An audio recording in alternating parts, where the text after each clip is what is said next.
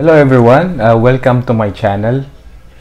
So for today, i-review natin tong nabili naming vacuum cleaner. Actually 1 month na namin siyang gamit.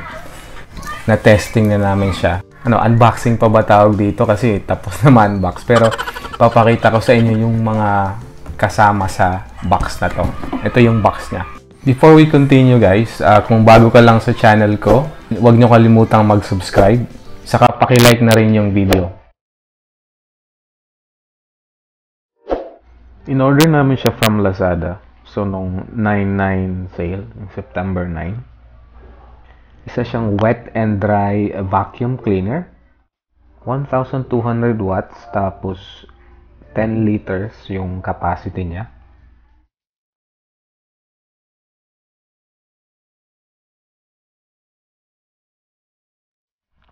Aside sa vacuum cleaning function niya, meron din siyang blower function. So, pwede mo siyang gamitin pang blower.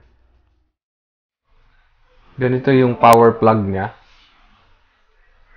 Pabilog lang yung pinaka-terminal niya.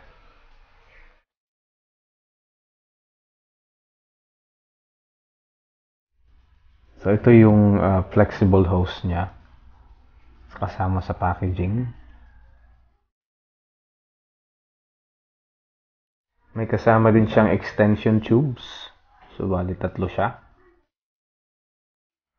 May kasama din siyang user manual.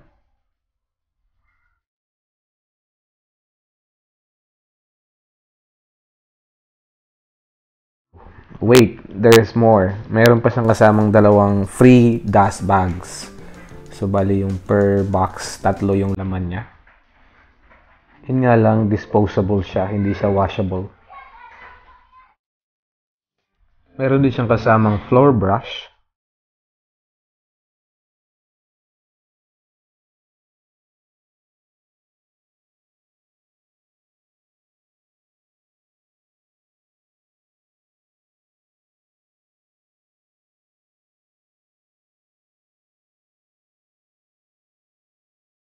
Din siyang kasamang sponge filter.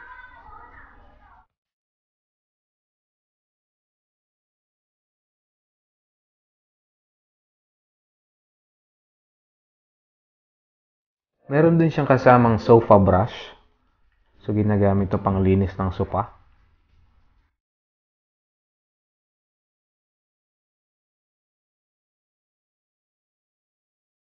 Tapos, meron din siyang crevice nozzle or crevice, whatever.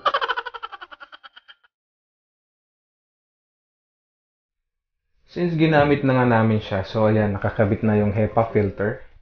Tapos yung washable na dust bag.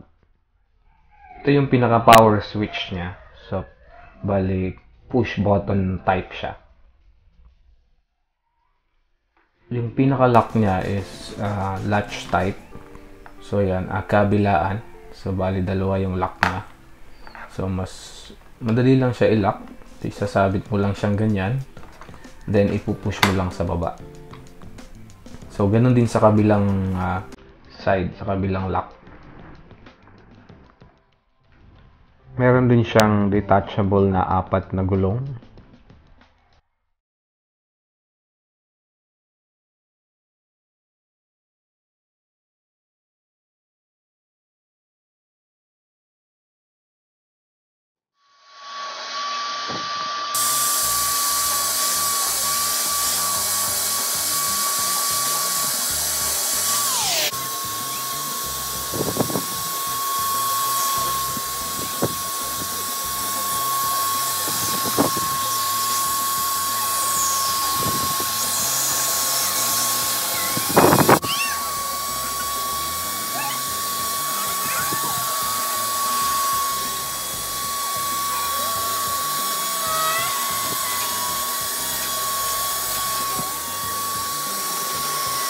Pagdating sa vacuum function niya, malakas naman yung vacuum niya.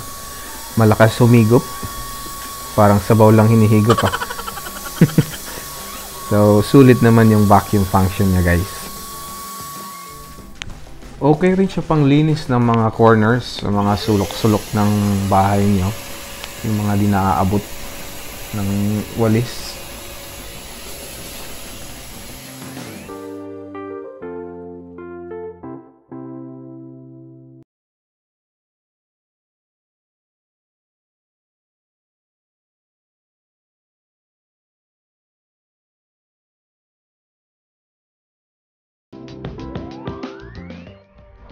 So ayan, kita nyo yan, puro alikabok, saka ang daming mga